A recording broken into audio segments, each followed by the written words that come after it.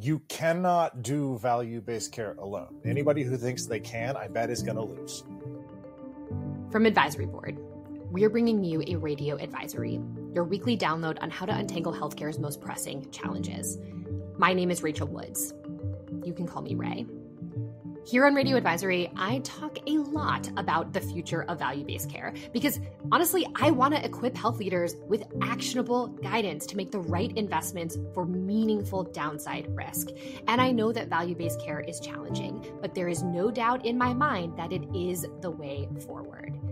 So today, I kind of want to have a different conversation. I want to talk about the misconceptions, or maybe the misaligned expectations that leaders have around value-based care. So I brought Advisory Board's own value-based care expert, Daniel Kuzmanovich, as well as Eric Johnson, the SVP of Value-Based Care for Optum Advisory Services, to talk about the mindset shifts they think leaders should be making when pursuing a sustainable value-based care strategy. Daniel, Eric, welcome to Radio Advisory. Thanks. Nice to be here. Morning, Ray. So the two of you, if I can reveal a little bit about what your real jobs are like when you are not coming on Radio Advisory, you spend, I think, every day talking with real health leaders about value-based care. And I have to believe that for as many conversations as you have that are hopeful, that are positive, that are really energizing for you, I'm willing to bet that more often than not, there's a conversation with a health leader where you go, oh, that's a red flag. Uh-oh, this is going to cause me to get on my soapbox and say they're thinking about value-based care totally wrong. What are some of those red flags for you when you talk to health leaders? That they think they can do it quick, and they think they can do it off the side of their desk. Oh, yeah. Yeah. That'll never happen here. That won't happen to us. It couldn't possibly be me. That's one of my favorite ones, where folks are they're thinking about it, they're discussing it, but their fundamental realization is it doesn't apply to us. Yeah, we can opt out of this. I can just avoid this maybe forever. I also really get frustrated when folks say, and maybe they say this to you when they're asking for advice, can't I just be like Kaiser? Oh gosh, yeah, that drives me crazy. For any number of reasons, but the biggest reason is that Kaiser's been doing this for a very long time. It's built into the DNA of the organization. You're not going to replace your DNA over the course of a benefit year if you're trying to start this from scratch. Yeah, I hear it a lot, and it drives me nuts every time. I might admit one that I used to say that I maybe I'm a bit embarrassed that it used to be a pretty regular part of the way that I talked about value-based care. That phrase, foot in two boats. Oh, yeah. That's my soapbox moment right there. You will hear me when someone brings that over, you'll hear me like metaphorically drag the soapbox and talk about how that's not the right way to think about it. There's no magical future where we step off of fee-for-service and solely into value-based care. Totally. I think a lot of our data actually says that many organizations, especially on the plan side, don't want to be in a world that's 100% capitated or 100% value-based. I do think that it is really important that we take some time to bust the myths that are in the market about value-based care. And if I think about the right way to do this, I almost want to do it in segments. And I want to think about the very real journey that health leaders are on, because the truth is they can have different misconceptions based on where they are in their value-based care journey. And I want to be clear, I'm not saying that there hasn't been positive progress. I'm not saying that there aren't success stories in value-based care, but the reality is that there are still a lot of organizations that are at the very, very beginning of their journey, or maybe they're starting over. So my question is, how do you know when a leader or an organization has the completely wrong mindset before even launching a value-based care strategy? There's a selection bias for me, right? Because if they're talking to me, they're already interested in VBC and paying for consulting to help them get there. So for the most part, that qualifying exercise has already happened. That doesn't mean they're fully aware of the challenges that they're going to face. And there is some education that goes into it. I think when they think about this without thinking about it as a growth opportunity, I'm thinking that they haven't fully grasped the challenge ahead. Because I do think it's about growth for them. And I think it's about margin. But I think a lot of times they think of it just in terms of lost volume, in which case they're kind of already self-defeating. The growth point is really interesting, and your point about lost volume kind of reminds me of one of the things I hear a lot as someone who provides a lot of that, like what education about VBC, when folks don't want to involve the physicians. One of the advisory board research best practices is to involve and engage your physicians in value-based care. And when someone's like, we're only going to do this in a population health function, or it's only going to be in primary care rather than everything. Separate. Immediate red flag. I actually want to talk about both of these, but I'm really intrigued by Eric's comment about growth, because that seems like the highest level mindset shift. And if I'm honest about the conversations that I have, I don't think any health leaders, at least in the hospital and health system space, is thinking about value-based care as a growth strategy. In fact, if I think about the very fragile financial state that a lot of these leaders are in, they're telling me I've got to pull back on my value-based care objective for 2024, maybe even 2025, because I just have to focus on my margin right now. But what I'm hearing you say is that's actually not the right mindset to have. Yeah, I think that is a false choice that they end up being forced to make, because the competition that they really need to engage on is the competition for lives. And volume will follow if you win the life. But because in all lines of business, Medicare Advantage, commercial, self-insured lives, getting those lives and having responsibility for them is the fulcrum by which you can actually drive growth. And you have to manage them. But yeah. There's a lot of myopic thinking that I feel like folks get trapped into, this either or mindset, or even if they're adopting their value-based care strategy, they're saying, oh, but we're going to leave all the physicians out and we're just going to have our population health function focus on this, exactly like what you were talking about, Daniel, siloed thinking, myopic thinking. Why is that dangerous when it comes to the success of your overall strategy? This is part of why I hate that expression, a foot in two boats, because it sets up the idea of opposition, whereas growing volumes and growing lives are not actually opposed concepts. At some point in time, you think about life versus volume differently, but they're not opposed. No more dipping your toe in anymore. I mean, this is the crux of the matter. You got to commit, right? And we call it the burn the boats decision. Like, you've got to burn the boats and fight your way off the beach at that point. And despite all the methodologies, and we've got a lot of methodologies in consulting that can help them get there, the number one criteria that we try to instill is patience. Like, you are going to be on this journey for a while. And we'll do the math. We'll show them how the math works out over the course of a number of years. And they respond to the math. But you got to commit to the math. Yes. Too. That's all. Yeah. And I worry that is another reason, changing your thinking from you have to commit. It can't just be some of your physicians. It can't just be this separate department. It has to be part of your growth strategy. You have to think about 10 and 20 years.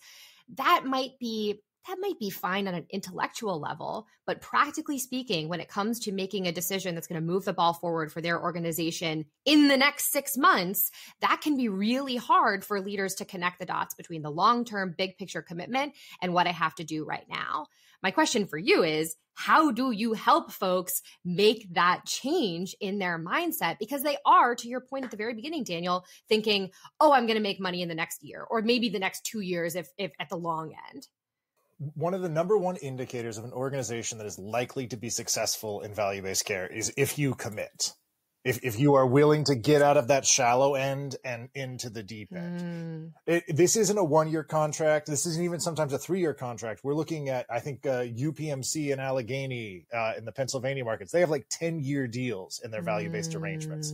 I think we heard, Ray, at the Rashika Fernandinopoulos comments in one of your recent live podcasts, Agilon does 20-year deals. This isn't a short thing.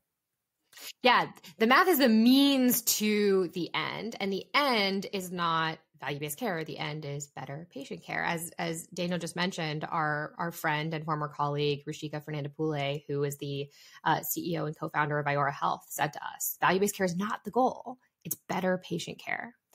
On this idea, though, of changing how you think, Eric, I'm curious, do you feel like especially health system leaders have to change their mindset from being, I think in terms of hospitals, to I think more like an insurance company? I think the other challenge that we've seen is I run a hospital, or I run a physician group.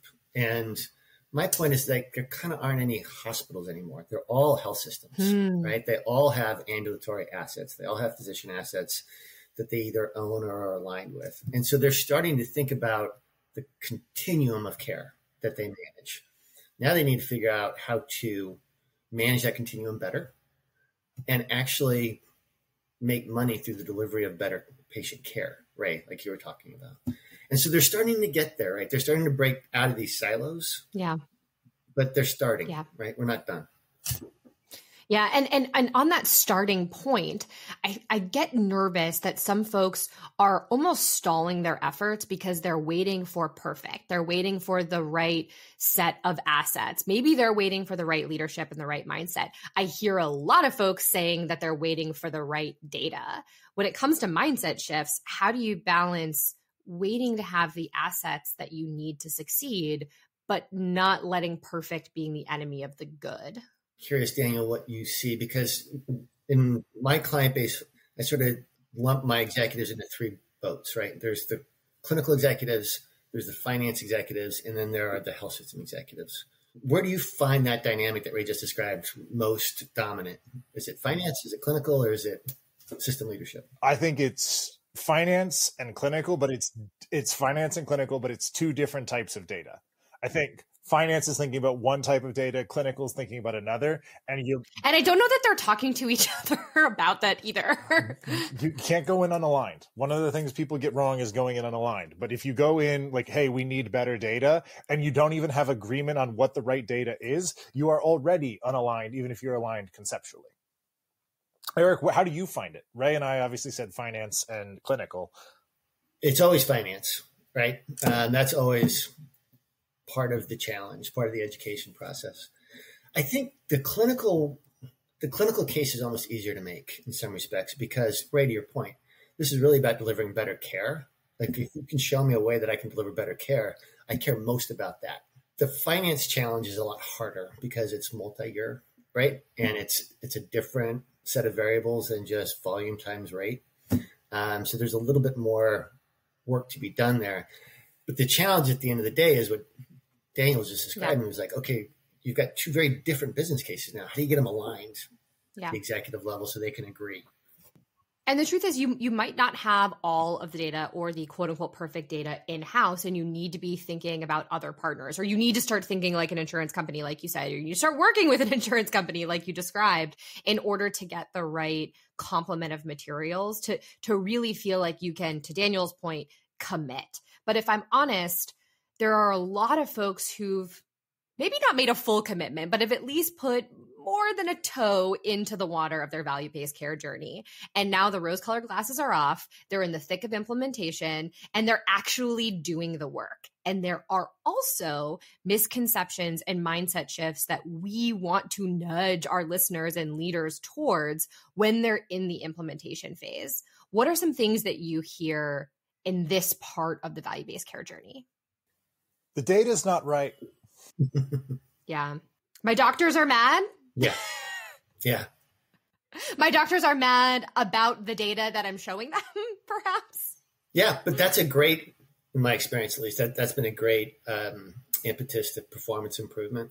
Nobody likes to see that they're below average, particularly.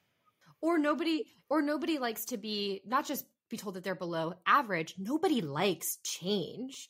And the change management of this is incredibly hard. Perhaps it's especially hard with physicians, but it's incredibly hard. Even just how people think. Eric made the point earlier about how this is not a short-term period. You're not going to beat your margin every single year. To our conversation about finance executives, that is completely unheard of for them. Imagine telling a CFO, hey, you're going to crush it year 2, 3, and 4, especially in year 4, but year 1 and year 5, you're not. That's just that is a sense of loss. That is a sense of change that most of us are not hardwired for or trained for. But is the truth about succeeding in this strategy long term. We'll be right back with more Radio Advisory after this short break.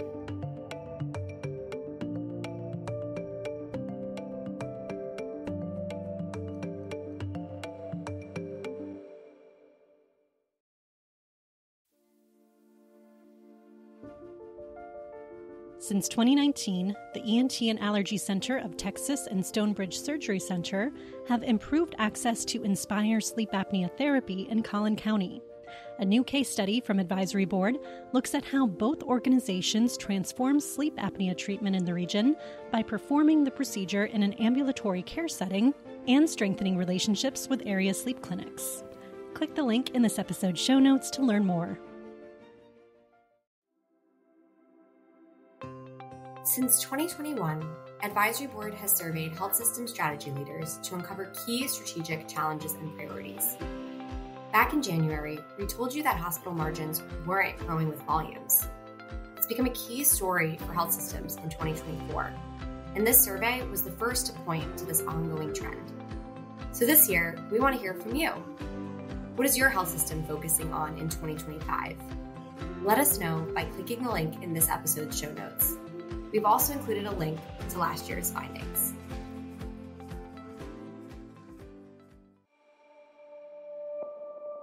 You're listening to Radio Advisory. I'm Ray Woods. The change management of it all kind of intrigues me. What does meaningful change management look like in this kind of implementation phase? Because it was something that I've been just kind of, that's been itching the back of my brain is when Daniel said, I'm leaving my physicians out of it, or I'm just focused on the population health managers. And I get nervous that that is a reaction to what we've been talking about, which is my physicians aren't going to like the data. My physicians are going to be told that they're underperforming. So I'm just going to leave them out of it rather than bring them in to the change management of it all. So what does meaningful change management look like when you're in the thick of it? A lot of our clients start in the world of ACOs, right? They start with upside only risk or maybe a little bit of downside risk. And a lot of folks will argue, well, that's not really risk. And I said, that's okay, right? They need to develop the muscle memory. They need to get used to looking at data. What does that data look like? What do I do with it? How do I socialize it with my physician leadership? And how do they socialize it with their docs, right? And it's okay to take a couple, 3 years to figure that out. Just explaining what the data mean, what it means in terms of your next best action. It's very painstaking, the change management, but it's also very linear too. I mean, it is a path that you can go down in a fairly predictable way as long as you're patient and have the backing of clinical leaders. I feel like that's a misconception in and of itself, that you are going to that your value-based care strategy is going to be kind of closed within a very small part of your organization, right? And the mindset that you're going to need to be doing more, adding more, changing more, turning up the heat more, and that is going to be essential for success is a mindset shift in and of itself. And the way that I hear this most often is the trap that people get into when they think this is just primary care. All of that, my value-based care strategy is going to begin and end with primary care, which I don't actually think is right. When we do this, what should be done, who should do it, and how should be done are all kind of questions we need to reevaluate. We know what that looks like in a world about volume. We don't always know what that looks like in a world about lives. And in primary care, what should be done by who and when and how, all of those things change. But a lot of primary care physicians actually like practicing in a value-based environment. It looks different in specialty care, and that's okay. Yeah. But people are afraid to upset their physicians sometimes, and they're afraid to communicate how those changes are going to happen. Yeah, I think that's right. And I think it also depends on who you're taking risk on. Primary care is always going to be sort of a cornerstone of this.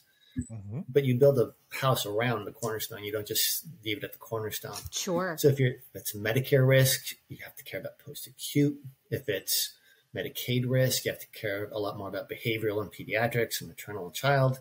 I mean, it really does start to address the populations that you're taking that risk on. And that's going to drive, the water's going to flow there. And I think that is something that if you just think about it as primary care, you're missing a lot. At the beginning of this conversation, we talked about red flags. And one for me that I think has only kind of emerged recently as a very big red flag is when folks start talking about doing this alone, or when folks start kind of rejecting the opportunity that partnership could provide them, because partnership also always requires sacrifice. And the misconception is thinking that partnership is something that is soft rather than realizing that partnership is something that is hard. Is this something that you come across in your conversations? And how do you want to change the way that leaders think about partnership? Partnership is a skill. In any particular format, partnership is a skill, and you cannot do value-based care alone. You need to partner in that regard. Yeah. That can be bringing in outside help. That can be having a deeper relationship with a health plan. That can be bringing in life sciences in a new and innovative way. But you cannot do this alone, and anybody who thinks they can, I bet, is going to lose. I like that partnership as a skill. I think that's very true. And we tend not to advise our clients on the consulting side to do this by themselves. Some do, because it makes sense, but it's kind of a bespoke challenge. But I think the bigger issue is that the partnerships that Daniel was just describing are partnerships that previously had been fairly antagonistic in nature. Oh, yeah. That mindset that the payer is my ally in this, not my foe, or the physician group that I depend on for referrals is somebody I need to partner with as opposed to really beg for referrals. That's a big shift in the way you think about the ecosystem. Yeah. Talk about a muscle that has not been flexed or a skill that has to be learned. Partnering with your competitors, partnering with your right, partnering with folks you haven't partnered with before is going to be a challenge. I want to do something. Go with me on this for a second. I often play the naysayer role when I do these podcasts and have these conversations. And I have to believe that folks that are listening to this are going, oh my gosh, Daniel and Eric and Ray are talking about all the things that the industry is doing wrong in value-based care. And we've been trying to do value-based care for several decades now. And everyone still has the same incorrect mindset, even at the very beginning of their journey. And I have to believe that that naysayer is thinking, what the hell are we doing? Why are we still pushing for payment transformation? What do you say to that naysayer who's listening to this going, gosh, is this even worth it? Well, I think the train's left the station. I think there are enough, again, there's enough competition for the lives out there right now. And there are a lot of large physician groups out there who are grabbing those lives and they're taking delegated risk on those lives. And we know what works, right? And we know how to make the math work. And we know the clinical models that work. And if you're saying no to these things that are fairly well documented, it's being a little obtuse, in my opinion. Like there's a lot of opportunity here. And I think it's being exploited by a lot of groups out there at the expense of folks who have decided to stick their head in the sand and not go down this route. I'm going to agree with Eric's answer, which is more politically correct than mine.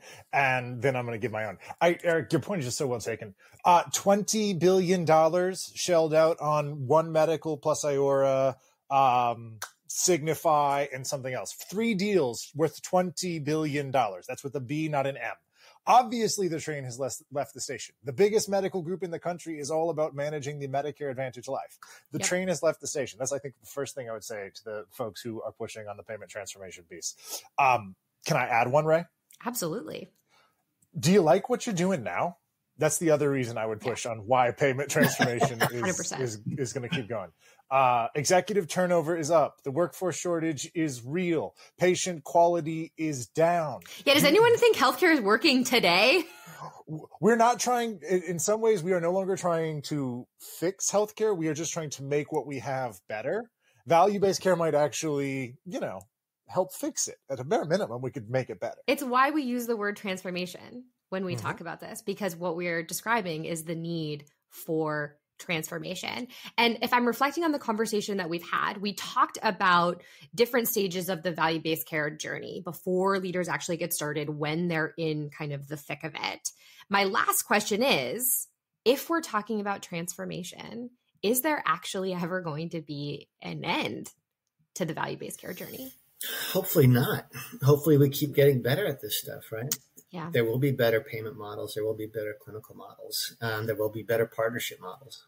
It is a competitive marketplace, and competitive marketplaces tend not to get to a point of stasis. So I think the future is going to be a challenge, but it's exciting to me. Yeah, that's very hopeful to me. It doesn't feel like, oh God, we're going to be trapped in this forever. It's a very hopeful message to say, we are, of course, going to commit to changing, because we are going to commit to continuously trying to make sure that healthcare is better for the patients that we serve and the providers that deliver care and the communities that we work in.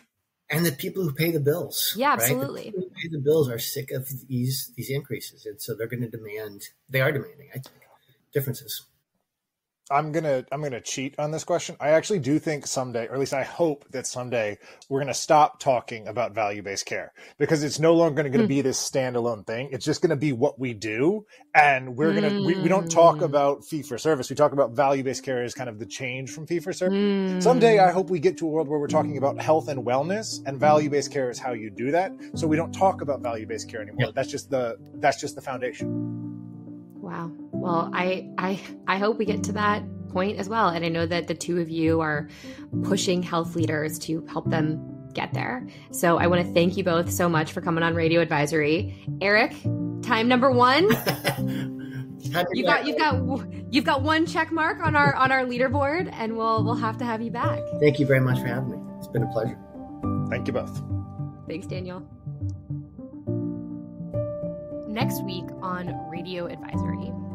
When we think about what our ultimate goals are for our company and what we'd like to bring broadly to American healthcare, is the ability to say we can deliver care in the home really at the preferred site location, but can also change the level of acuity. New episodes drop every Tuesday. If you like Radio Advisory, please share it with your networks. Subscribe wherever you get your podcasts and leave a rating and a review. Radio Advisory is a production of Advisory Board. This episode was produced by me, Ray Woods, as well as Katie Anderson, Kristen Myers, and Atticus Rosh. The episode was edited by Josh Rogers, with technical support by Dan Tyag, Chris Phelps, and Joe Schramm. Additional support was provided by Claire Worth, Carson Sisk, Leanne Elston, and Aaron Collins. Thanks for listening.